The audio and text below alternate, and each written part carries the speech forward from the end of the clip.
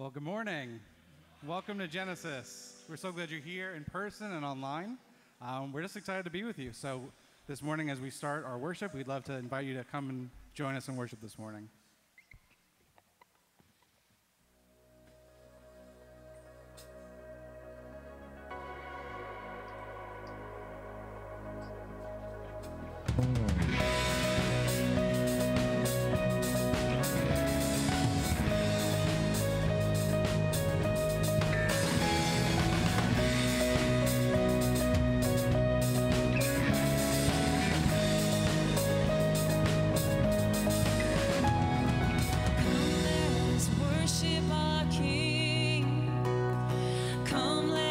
Bow at his feet. He has done great things.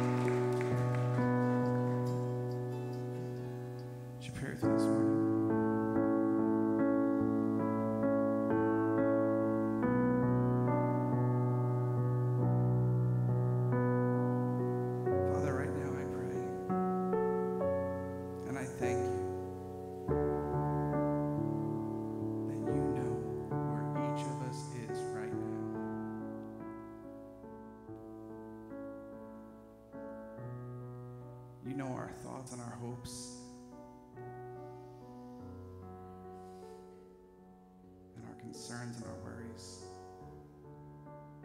Father, right now, I pray that you would meet each of us where we are. And let us know that you've given us freedom, Lord, to lay that all down before you. All the good, all the bad at your feet. So this morning I pray that you would just come and find us, and you would just prepare our hearts, prepare our minds for everything that you have for us today. In your name, Lord. Amen.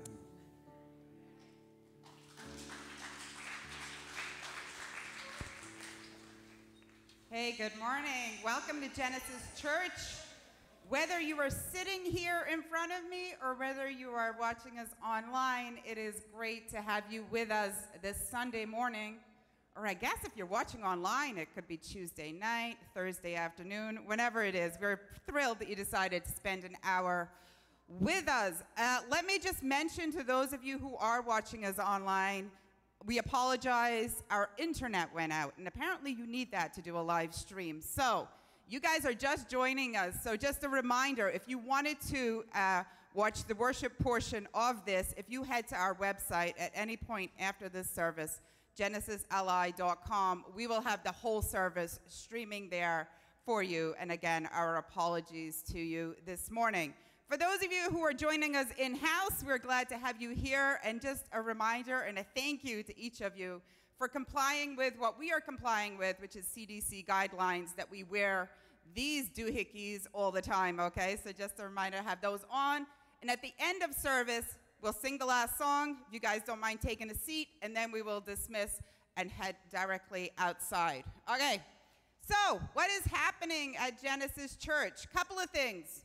First is not happening, okay? So just a reminder, there is no Facebook Live on Tuesday night happening at the moment. We will be back with you in a couple of weeks with a whole new series, a whole new season of Tuesday nights. But there is something very exciting coming on October 8th. And on October 8th, we are starting a new season of what we are now calling Next Gen Youth. Okay, so if you are in 6th through 12th grade, okay? So if you're in 6th through 12th grade, we have a new season. It's going to be a new night. It's going to be on Thursday night. There's going to be a new person in charge of it all, of course, because we have Faith now as our Next Gen Director, which means she's taking care of our kids and she's taking care of our youth. But I'm excited. So if you are in 6th through 12th grade, if you know somebody, if you have kids who are in that age group, if you are within distance, of course, of our building here in Medford, that is going to be happening on Thursday nights now for you. Just one last reminder and a thank you to each and every one of you for your continued faithfulness in giving week in and week out. You have blessed us to no end over the past 6 months, the way that you have continued to give. And those are the ways that you are able to do so. So check and cash, even for those of you who are in person, there's no more offering buckets, okay? So beside the doors, there are now 2 black boxes if you wanted to give that way.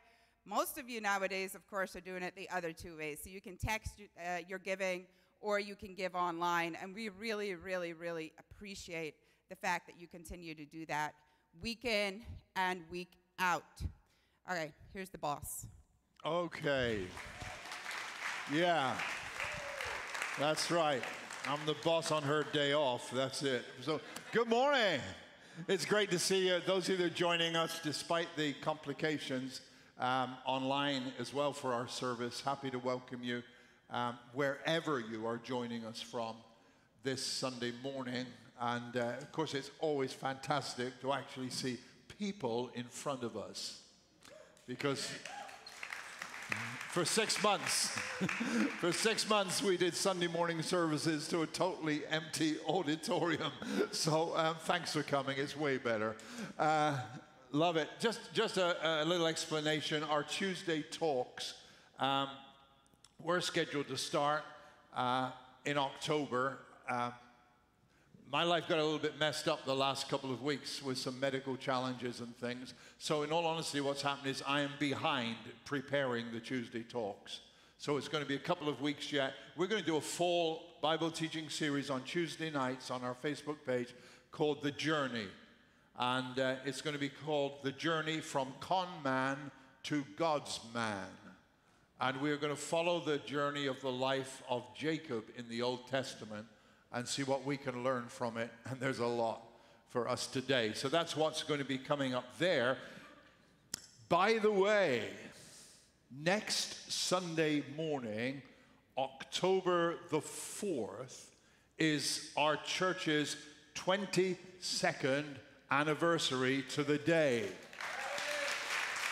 To the day. 22 years ago, October the 4th, 1998, there was a handful of us with a vision and a mission and said, let's give it a shot. And here we are, those years later, and God has been so good. We set out that first week with one simple mission in mind. We exist to seek and to save those that are lost. And I'm just happy to tell you, we haven't deviated. We haven't changed it. We haven't gone sidetracked. We haven't become introverted. This church exists, in the words of Jesus, to seek and to save those that are lost. So if you can, if you can join us next Sunday, or please make a point, whether it's online or whether it's in person. And let me just emphasize this. Don't be cautious about in person and think, oh, maybe I'm taking a seat somebody else wants. As soon as we reach that scenario, we can do 2 services. We've done that before, you might remember, up until March of this year. So there's no issue there whatever. We will make space to accommodate everyone who wants to come while still ensuring that we follow the guidelines to do our best to keep everybody healthy, okay? So next Sunday, anniversary, 22 years. Lord, we were young then. Well, maybe not, but I was younger. All right, so let's pray, and then we're going to turn to God's word, okay? Father, thank you for the blessing of being able to worship together. Just for the joy of fellowship with like-minded people. And Lord, of being able to shut out everything else and just lift our hearts and our voices to you. And Lord, in these moments, we pray, Lord, would you speak to us as we share your word.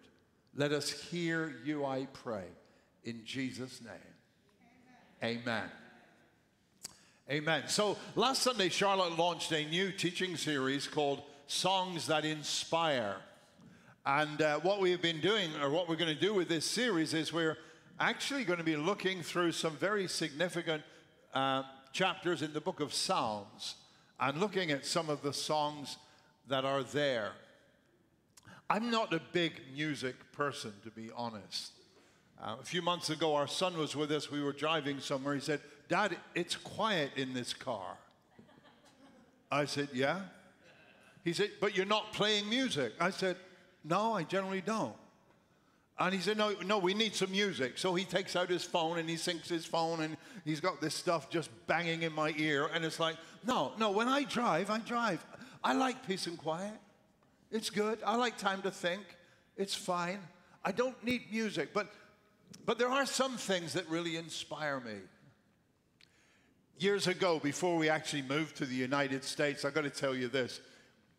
I love the national anthem. I used to watch things like the Olympic Games as a Brit, hoping Americans would win so I'd hear the Star-Spangled Banner. No, I just loved it. I get teary-eyed listening to the Star-Spangled Banner, and here am I, an Englishman, sitting, living over there. But it did something. In fact, I've actually given up on professional sport for a whole bunch of reasons. But anyway, if we went to a ball game, I'd go into Citi Field because that's the only place to watch baseball in New York. And I would... Great, I'm waiting for half of you to leave now. God bless you. You are very gracious people. But I'd go there. I'd always get there early. There were 2 reasons I'd be early to a game. Number 1, I wanted to park somewhere near the exit gate so I wasn't in a line of 1,000 cars trying to get home at the end. Number 2, I wanted to be there for the national anthem. I remember about 3 years ago taking some friends from the UK to Citi Field. It took us 3 hours to get there. There was issue after issue on the expressway. 3 hours it took us to get there. And you know what the biggest thing for me was? I'm watching the clock. And it's 7:04. I'm thinking, I missed the national anthem. Yeah, that's a song that really inspires me. Oh, say, does that star-spangled banner yet wave? Or the land of the free and the home of the brave? I tell you, I'm more American than a lot of Americans are, and I've only been American for 20 years. There are songs that inspire me. Like this morning, I do listen to the radio in the car, Sunday mornings coming to church. I listen to Enlighten on Sirius, which is the older songs, and they play hymns on a Sunday morning. Okay? Some of you need to ask your parents what they were, I guess. But anyway, they play hymns, and those hymns connect me kind of with when I was younger and my past. And this morning, as Jill and I are driving here, they're playing an old hymn called The Old Rugged Cross. That was my mother's favorite. When we were kids, there's something on the radio on Sunday evenings, Sunday half hour, and there were hymns. And I can remember laying upstairs in bed and hearing my mother singing along with The Old Rugged Cross.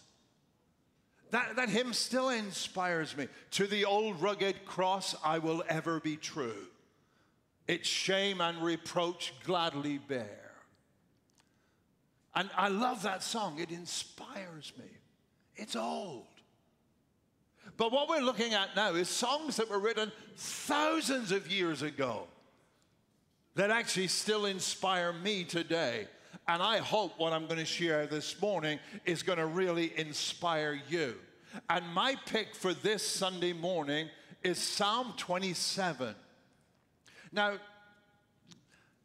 Psalm 27 is a psalm that I guess I could quote the whole thing for you, but it would have to be in the King James Version, because that's how I knew it. That's how I learned it. That's how I'm comfortable. And that's how I'll quote it this morning, because I trip myself up if I tried it in another translation, right? The opening declaration of Psalm 27. The Lord is my light and my salvation. Whom shall I fear? The Lord is the strength of my life. Of whom then shall I be afraid? That, folks, is inspiring. And if you needed me to tell you that's inspiring, then what's up? Right? Okay, here's what we're going to do. We're going to read that together. You up for this? You ready? And like, read it like you mean it, okay? Even if you don't feel like it this morning, read it like you mean it. The Lord is my light and my salvation. Whom shall I fear? The Lord is the strength of my life. Of whom shall I be afraid? Wow. And there are three very positive declarations in that opening statement of Psalm 27, right? And I just want to look at those firstly today. Number one is this, the declaration, the Lord is my light. The Lord is my light. You know, that's why being here on a Sunday morning is such a good thing and such a blessed thing. We come away from a world that is in absolute turmoil, a nation that seems to be turned upside down and getting worse right now, but we remind ourselves today of this eternal truth, the Lord is my light. Thank God. The Lord is my light. In Psalm 36 and verse 9, it says this, for with you, talking about the Lord, with you is the fountain of life. Look at this now. In your light, we see light. In your light, we see light. A number of years ago, Jill and I went down to Georgia for a weekend, and for the distinct purpose of visiting a number of churches and basically seeing how they do church and what we could do better. And so we did. We visited 4 churches over that weekend. We went to 1 Saturday night, we went to 2 Sunday morning, and 1 Sunday night. Sunday morning we went to a church, and after their service, we drove to a church the church is pastored by Andy Stanley, which is one of the biggest churches in the country, North Point. And we went to North Point and drove there. We arrived for like their last service, which was 11:30. It was a beautiful sunny day. We walked inside and the doors were open for us into their auditorium. But I had an issue. Because it was a sunny day, my glasses had gone dark. The auditorium had virtually no light because the band was playing and all the light was on the stage. And when they opened the door and we walked into the auditorium, it freaked me out because I could see nothing around me. All I could see was the band. And by the time we were guided to a seat and sat down, I was so freaked out, I wanted to get out of there. Now, I know if any of you do amateur psychology, you realize I'm nuts, but that's the point. If you've been with us any length of time and didn't work that out yet, what's the matter with you? Right? But I was just so totally disoriented that I couldn't settle. And I couldn't, like, it took me a while to settle down. And then we found Andy Stanley wasn't there preaching, and I thought, oh my dear Lord, this is probably the worst church in America. And it's not. It's one of the best, you know, but because it was dark. I didn't know where I was. I didn't know where I was going. Hey, and we've all been there in life. The Bible reminds us of that. 2 Corinthians 4 and verse 4. The God of this age has blinded the minds of unbelievers so they cannot see the light of the gospel that displays the glory of Christ, who is the image of God. And we've all been there. The Bible says that's where we were before we knew Christ. Blinded. We couldn't see it. Darkness surrounding us. And then we discovered the good news, the best news. John chapter 8 and verse 12. Jesus said, I am the light of the world. Whoever follows me will never walk in darkness, but will have the light of life. Whoever follows me will never walk in darkness. I don't want to sound harsh here, but I wanted to say this. If you feel today like your life is shrouded in darkness,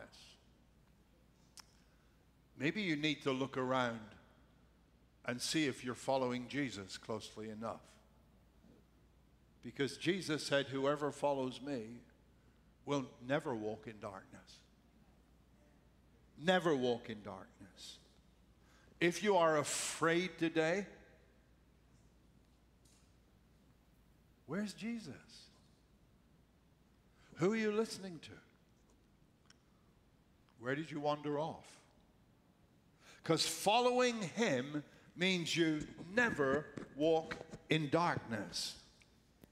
I remember when I first came to Long Island, you do a lot of things differently here to what we did them in the UK. A lot of things. I remember I was going to do my first funeral, and I was given this advice. I was told, now here's what you do. When you leave the funeral home, there's the hearse, there are the family cars, and then as the pastor, you get right in behind the family cars. And I thought, that's rude. You know, it's like, I'm the pastor, make room for me. It's like, no, I'm not going to do that. So I didn't. I was courteous, because we're British. That's how we are. I was polite. So I let everybody else go. And I came tagged along the end. Until I came to a point where a couple of traffic signals had separated me from everybody else, and I was new to Long Island, and I had no idea where I was going. I was afraid, you know, somebody was going to have to do the committal and the burial because I wouldn't actually get to be there. Now, thank God I made it up, and I found them again. But you know what I do after that? I always follow the hearse. I'm sorry, I'm going to cut you off because, you know what, I need to be there because they expect me to say some words. So I'm sorry, I'm going to be there, and I'm going to really put myself right there up front to make sure I get to be where I want to be. Listen, follow the light. Keep your eyes on Jesus. Those who follow him will never walk in darkness. The Lord is my light.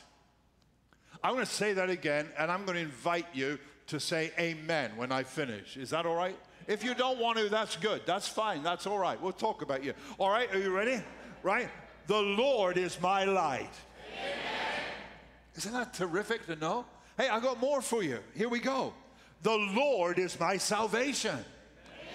How about that? The Lord is my light and my salvation. You know, sometimes we get tempted to fear about our standing with God. And those are times when we need to remind ourselves of this fundamental statement. The Lord is my salvation. My salvation is not founded upon how good I am, how good I've been, how much I've prayed. The Lord is my salvation. Or as the old hymn puts it, my hope is built on nothing less than Jesus' blood and righteousness. The Lord is my salvation. I've had a couple of interactions recently with people who are very disturbed about the fact they feel they might have kind of offended God so much that they've lost their salvation. Very genuine fears. And they'll quote basically they quote one of two scriptures whose meaning is not 100% clear and said, this is what I think I've done. I want to tell you something.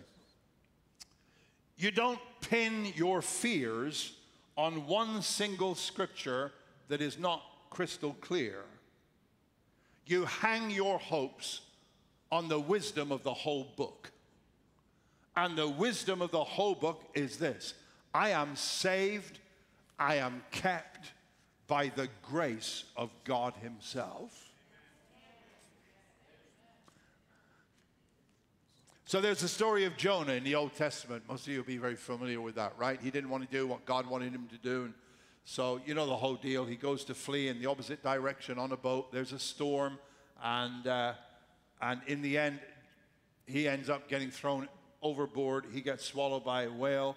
And when he's in the, like the insides of the whale, in the stomach of this whale, in the middle of the ocean, Jonah makes this great theological declaration. Here's what he says, Jonah chapter 2 and verse 9, real simple. Salvation comes from the Lord.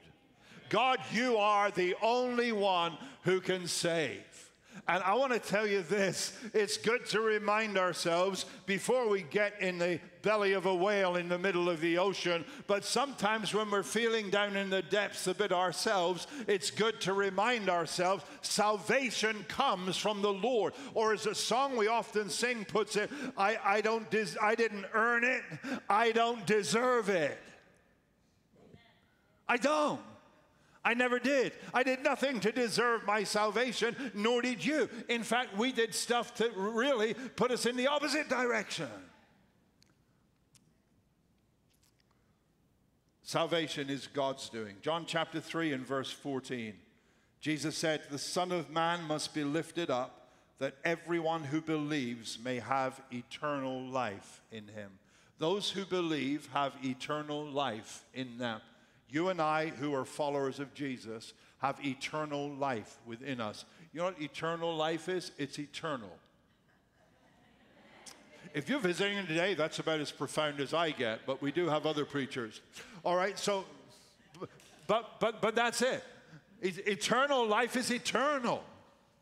It means we will live forever.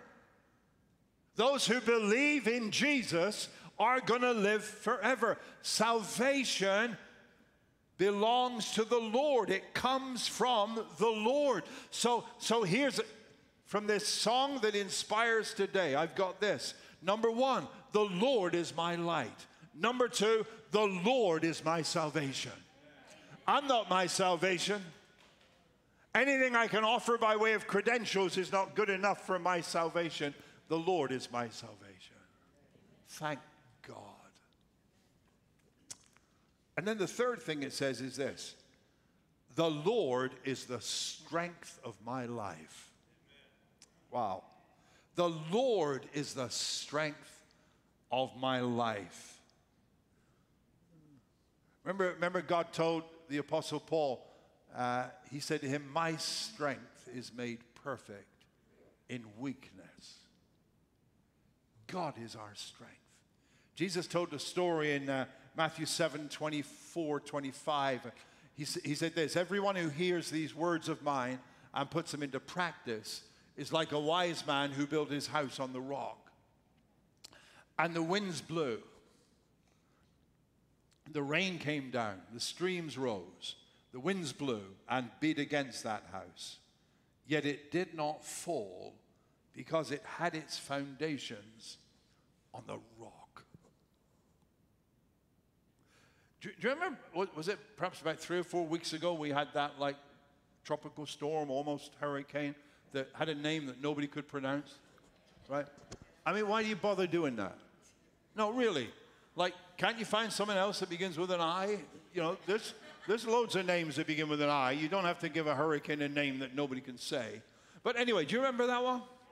And you know, when that really started getting going, that particular, I think it was a Wednesday afternoon, you know, I was concerned about, our house was in contract and we were going to be closing on the sale within a matter of days.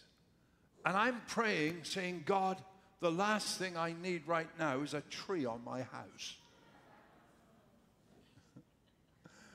I was terrified. I really was terrified. I was anxious with that storm anyway, because, you know, we had a load of trees, and Lord knows how long they've been there, longer than I've been alive, and they're there, and who knows the state of them, and it's like, this will be a really bad time for a tree to come down, God. Now, we had lived for 15 years in the northeast of Scotland, where the weather is interesting, to say the least. And we had some horrific storms there. In fact, you know, the highest wind speed on the British mainland, which was 169, I think it was, miles an hour, was recorded just about 3 or 4 miles away from our house one night. We didn't call that a hurricane, we called it a windy night. But but you know what? There were no trees anywhere around us. The weather was so wild they didn't grow. They really didn't. For about 4 miles inland, there were no trees. And our house had been built with stone. It was right on the shore that was blasted out of the shore. It was made with solid stone 3 feet thick. It didn't have a proper foundation. It just sat on the rock. And it had been there, according to the deed when we bought it, it couldn't say when it was built. It said at least 200 years. So that house was built on rock, and it was going nowhere. We had an old slate roof. That night of the high winds, we lost 1 slate off the roof. That was the whole of the damage that was done. But here, I was terrified of the little breeze we had that afternoon.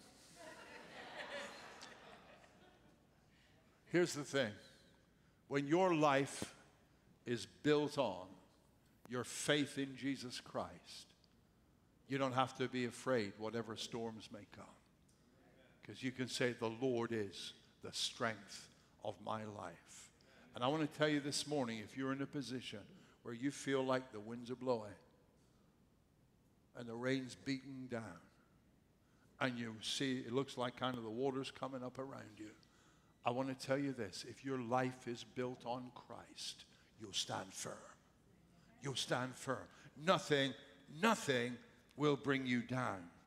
The house won't move. The Lord is the strength of my life. Of whom then shall I be afraid?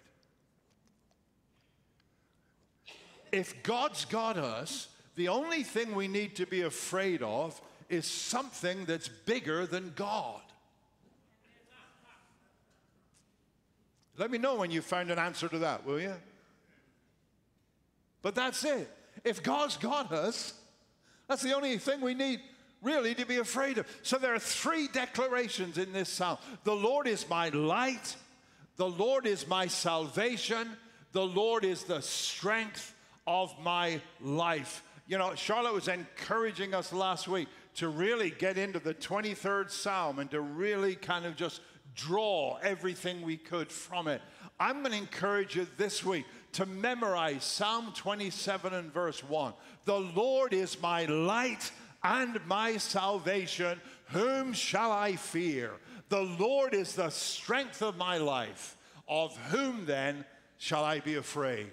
The Lord is my light and my salvation. Whom shall I fear? The Lord is the strength of my life. Of whom then shall I be afraid? And those of you that are here in person, I'd love for you to go out of that door this morning with your head up high and just saying to yourself as you get back into life, the Lord is my light and my salvation. Whom shall I fear? The Lord is the strength of my life. Of whom then shall I be afraid? And those of you watching at home, just walk out the front door and walk around the yard and shout it to your neighbors. Or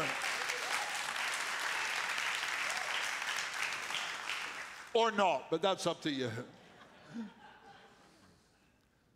Get in your car tomorrow morning going to work and remind yourself, the Lord is my light and my salvation. Whom shall I fear? The Lord is the strength of my life. Of whom then shall I be afraid? Okay, now let's come to, we like to keep it pretty real here, right? So let's just acknowledge this. That is not a state of mind most of us constantly live in. Is that okay? You went quiet there. No, just being honest, right? Sometimes we do get anxious, right? Sometimes we do get concerned. So most of us don't actually live there. But I'll tell you what this is. This is a position of faith we need to consistently pull ourselves back to. It's a position of faith we need to consistently pull ourselves back to and remind ourselves. You need to know these words. You need to be able to say them to yourself over and over and over again. At the start of a good day, as well as in the middle of a crisis.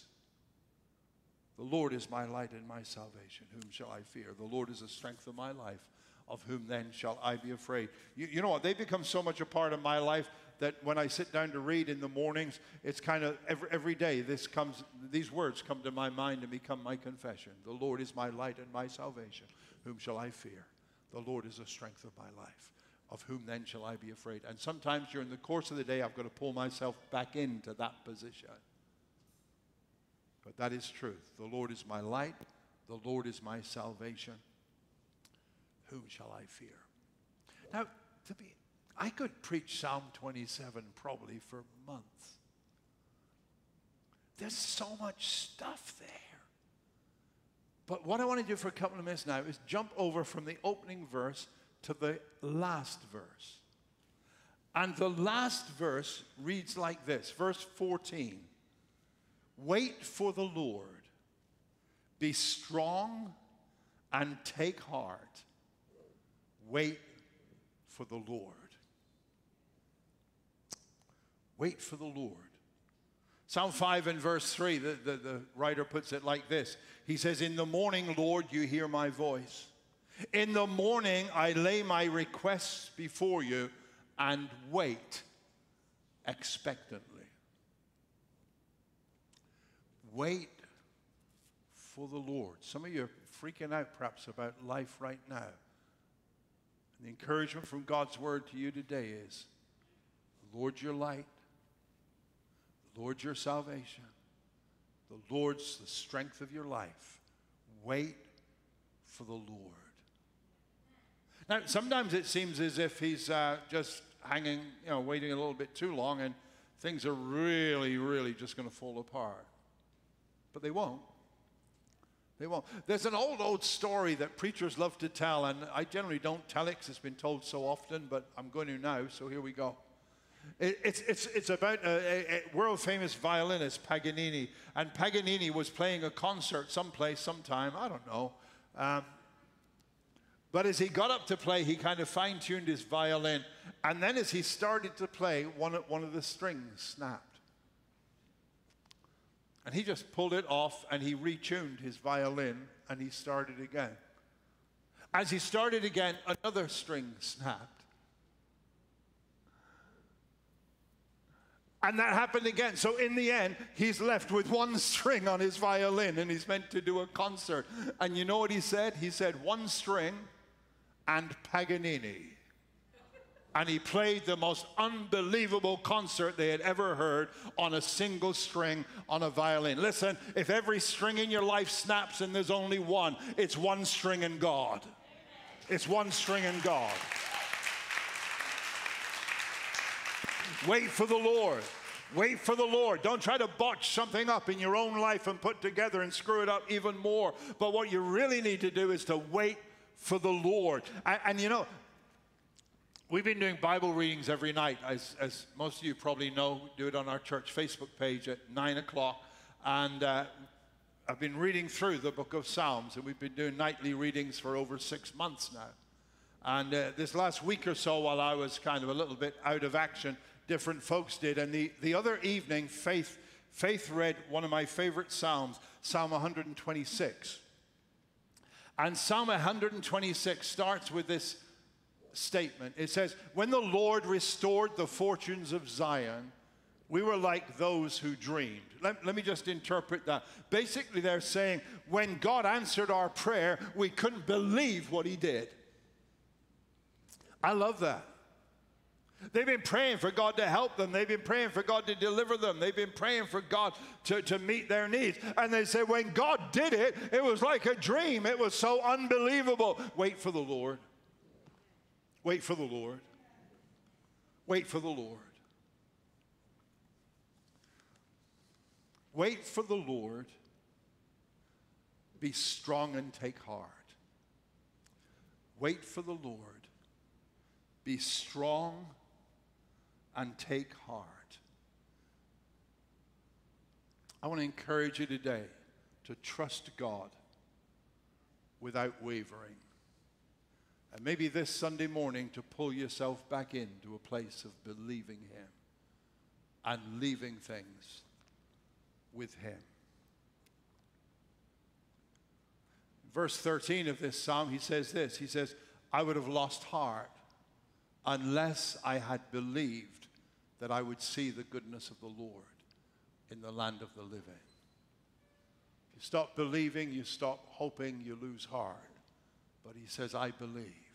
I believe to see the goodness of the Lord in the land of the living. And I want to encourage you today. Wait for the Lord. Be strong and take heart.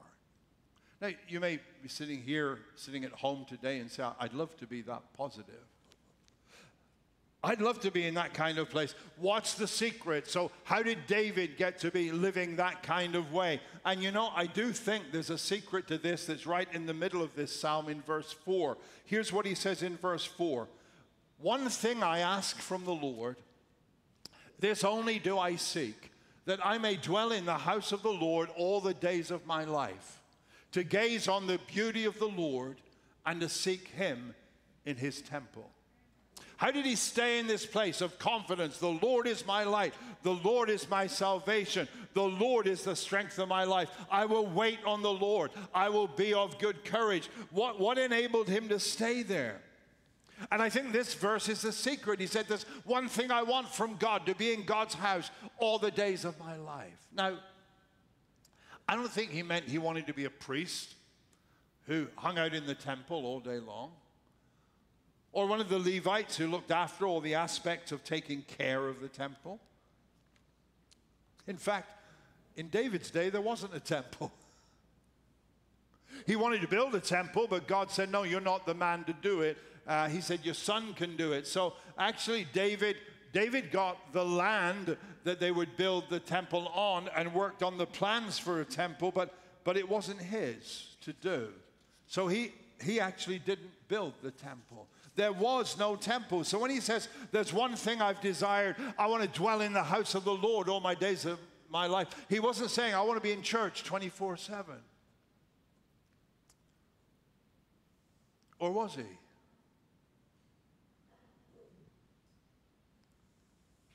Because a key component of church, the key component, is the presence of God.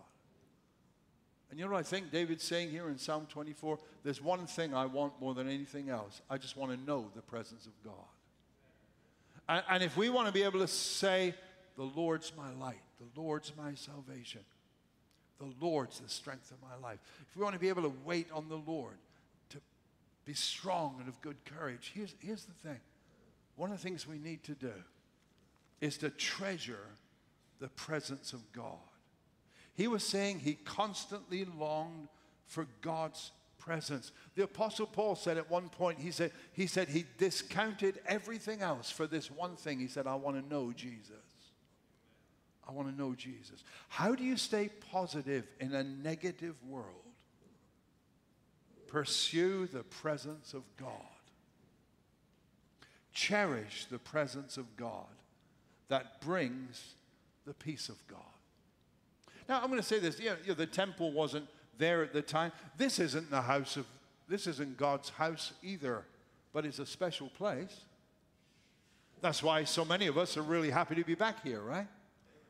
Yes was a good answer, but don't worry about it. You missed the moment. But really, isn't that, because actually in the fellowship of other believers and seeing them around us and being with them and the blessing of corporate worship, which is so much different than personal, individual worship, it's very special indeed. And this place becomes special because we meet God and have met God in special ways here. We've lived through 6 months of the new normal, which was no gatherings, public gatherings. And now we move on to the next normal, which is as we are able and feel comfortable to actually be here worshiping. And I appreciate, I have no idea where we're at with what was going wrong technically this morning, but I do know that there was a major technical issue, and I'm assuming we're up or will be up and online at some point. But here's the fact. I'm just blessed that as well as everybody who's here, we reach hundreds and hundreds and hundreds of other people every Sunday too. And some will never be able to be here probably. Like there was a couple that were in touch with us this week, and I want to give a shout out to Phil and Linda who are in Washington State. And Phil told us that their pastor, who'd been with them for 25 years, had retired and moved. They're doing everything online there, and things weren't the same online. They tried another church online, and then they found us. And he said, we're not ready for in-person services yet, but we need to be part of a church. And so, hey, welcome Phil and Linda, who are a part of Genesis Church from Ephrata, Washington. I only just know where Washington is, let alone Ephrata. And there are hundreds of other people in that kind of situation. And I love that you can worship with us. And there are a lot of people who live more locally who are a little bit concerned and feel it's wise for them right now not to be in a larger group of people. And I totally respect that. I am going to say one word, though, to perhaps another group of people. It's easy in the last 6 months to have got very relaxed about Sunday mornings. And it's a heck of a lot easier to roll out of bed later, make your coffee, sit on the sofa, and watch the service. And I want to tell you, there may well be some of you watching who really should be here. For your sakes and for ours. And I want to encourage you just to take a look at what's what, okay? That's no pressure whatever on those who say, because I'm concerned about health, I can't be there. I'm just saying, if you've got a bit slack about, you know what, I won't bother tomorrow, I'll watch it on TV. No. You know what the Bible says? It's good, it's a pleasant thing when brothers and sisters dwell together in unity. One thing I desire the Lord, that will I seek after, that I may dwell in the house of the Lord all the days of my life. By the way, don't rant about church being essential unless you're really making church essential to you. Okay, I won't dwell there, but you got the point. Here's the thing. The current climate in our country will suck you dry if you let it. It will leave you angry, afraid, confused. And my closing encouragement to you is this. let this song inspire you and be your declaration. The Lord is my light and my salvation. Whom shall I fear? The Lord is the strength of my life. Of whom then shall I be afraid? Amen. Praise God. Thank you, Lord. Thank you, Lord. Thank you, Lord. Father, I pray you'd help us to just hide and guard your word in our hearts, to remember who you are and who we are. And Lord, to just walk in the knowledge that you're my light, you're my salvation, you're the strength of my life. Help us, my God, I pray, to desire your presence above everything else. Amen. Amen. Amen. Hey, let's stand and sing with the band this closing song. And then, as Charlotte mentioned, please be kind enough to take your seats after the song. And we're going to invite you to then go straight out and fellowship, by all means, in the open air in the parking lot. It's a nice morning out there. Bless you.